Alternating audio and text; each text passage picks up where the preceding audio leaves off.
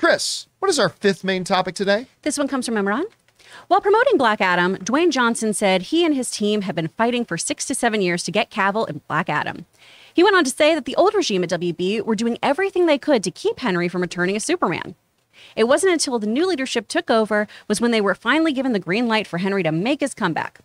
Why did Walter Hamada and the old WB administration not want Cavill back? What was their beef with him? All right, thanks a lot for sending that in. And you know, look, do we really have to, we don't have to go into it all. You guys know that I am one half of the greatest bromance in Hollywood, me and Henry Cavill. Henry's not aware of it, but yeah, he and I, bromance. I love Henry Cavill. I love him as Superman. He's my favorite Superman. Man of Steel's the most underrated comic book film of all time, blah, blah, blah. You've heard me say it a million times. So I am obviously very, very happy that we're getting Henry Cavill back. It also makes me very happy knowing why he came back and how it became possible that he came back. This is specifically what, look at that. I remember my favorite thing is one of the girls from IGN was writing about this video. This is one of the most iconic videos ever put on YouTube. Henry Cavill building his own gaming PC. And I remember the greatest line ever. One of the female writers over at IGN wrote, I watched the first 30 seconds of Henry Cavill building his gaming PC, and I'm pretty sure I'm pregnant. It's just like, come on. That's just science. That's just science. So I'm really happy. So what did Dwayne "The Rock" Johnson actually say about the situation? Well, this is what he said. He said, I feel that this serves not only Black Adam, talking about Henry Cavill coming back, not only Black Adam, but it serves the larger DC universe. But more importantly than that, it takes care of the fans, or specifically John Campea. And that's what you want your lead foot to be. So yes, phone calls, meetings, but man, this was years, man. 6 years to get that done. I'm going to say that again. 6 years we first started about this and they kept saying no. Now that leadership isn't there anymore at DC, at Warner Brothers, and we usher in a new era of the DC universe. So basically, one of the what basically Dwayne "The Rock" Johnson is saying, yeah, we've been trying for years, but Warner Brothers just kept saying no.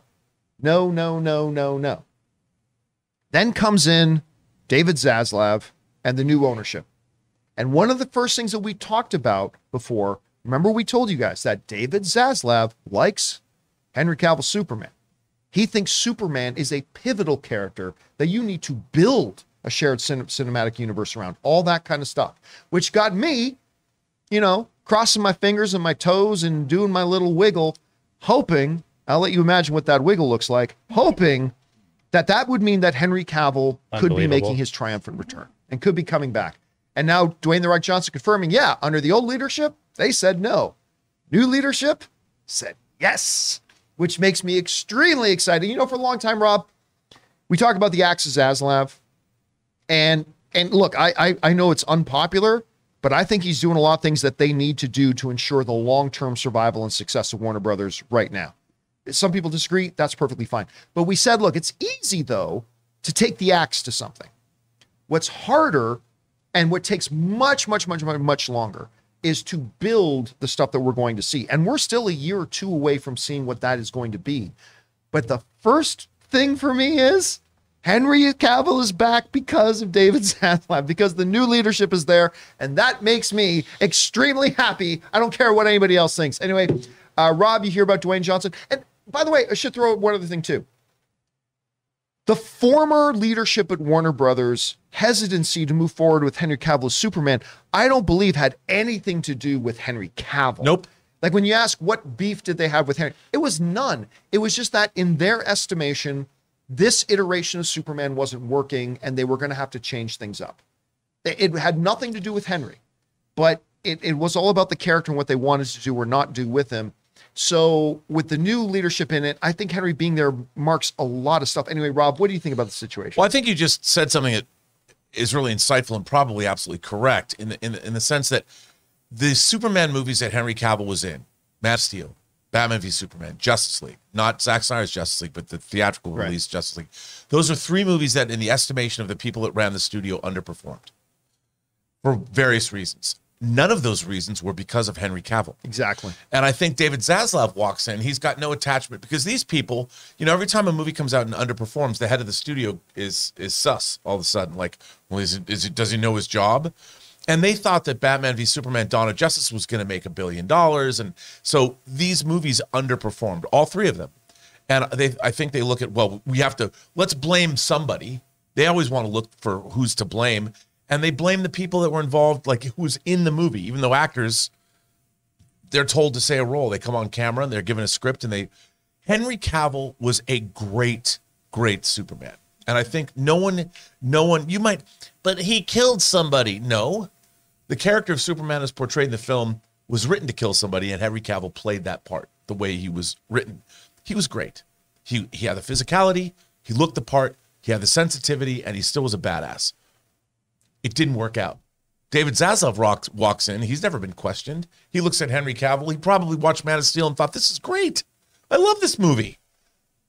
Why have we made, where's the sequel?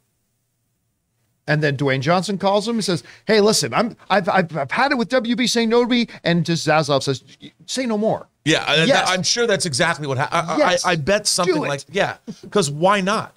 You want him to show up at the end. And the thing is, who doesn't like Henry Cavill? You even go back and you watch Man from U.N.C.L.E. Now, that movie didn't do well. That movie's a lot better than people give it credit for. And he was great love in Man it. from U.N.C.L.E. He was great in it. I mean, as Can't Napoleon really make Solo, a sequel anymore. No. No, you can't. But Not I mean, because of You Henry. can. You just recast some things. You're going to have to recast. Yeah. Yeah, but you know what, Arnie, John? yeah. This shows what true leadership is. You can look behind the obvious and see things that might not be so obvious and make decisions. That's true leadership. And he did something. I mean, Zaslav, got to give him all the credit in the world for this one. And by the way, it makes me love Dwayne "The Rock" Johnson, who's already my second favorite movie star. Makes me love him even more because knowing how persistent that he was to get Henry Cavill back as Superman, that even when he was being told no by the studio for however long, he didn't give up. He went to the new ownership of the studio, found an ally in it. The very fact that we talked about the other day when he said, Black Adam is the most powerful force on the planet, but the most powerful force in the universe is soup. And I'm like, see, Dwayne Johnson gets it. Anyway, Chris, you hear about this whole thing. What stands out to you? I mean, winning cures everything, so I understand why the old regime was recalcitrant to bring in Cavill again. Because I don't think you could separate those two ideas from an executive standpoint. Yeah. Right? Of, no, that those films weren't well received, so we got to just do a fire sale. Everything must go from And I those. understood that. I yeah. did. Me too. And so it totally makes sense. So before I cast blame at Hamada and be like, this is bullshit and he should have brought in Cavill, I get it. I understand that. But the problem has been the DCEU, not Cavill. So it is really, really great to see that they are going to go, hey, not everything in these movies was hot garbage. All right. There were some great shining moments and some things that didn't work. And one of the things that worked was Henry Cavill. You can't ask for someone who looks more like Superman ripped from the pages. I mean, you truly, truly can't. He does such a wonderful job in the role. The fact that you've got one of the biggest movie stars in the world who is so bankable, who's so great at producing, who understands markets really, really well, saying he wants this guy in his franchise, that's going to also increase you back in him, So I think this is great all around. And good on you, Dwayne. Good on you for sticking to your guns. John, you said something last week about how he knows when it's time to go when you're in wrestling. Yes. And how Dwayne has always played that up correctly. He can look at talent, a person, and understand where they belong in the hierarchy of whatever he's doing. Like if he's on camera with somebody, he can point and go, because whether you like his movies or not, he's very good at picking co-stars and people that he can act opposite of. And I think he looks at Henry, even not just because they're friends and have the same manager. He's like, I want to face off against that guy because he knows exactly what he looks like facing off against somebody for an audience. This whole move is also kind of like a big rebuke to the former ownership of Warner Brothers. Because what this is Dwayne Johnson, David Zaslav looking at the old ownership and saying, the problem was not the pieces that you had. The problem was what you did with those pieces. Mm-hmm. The problem wasn't Henry Cavill. The problem wasn't this iteration of Superman. The problem was, that's not the problem. It's what you did with them or didn't do with them. That was the problem. And we're going to show you, whether they do or not, that's another question. But they're saying, we're going to show you that you could have made it a lot better. So whether they accomplish that or not, we'll see. But I love the steps they're taking. Question is for you guys. What do you think about this? Dwayne "The Rock" Johnson saying for years it was just him banging his head against the wall and Warner Brothers wouldn't budge to give it to him. The new leadership comes in, they say yes, and here we are. How do you feel about that? Whatever your thoughts are, jump down to the comment section below and leave your thoughts there.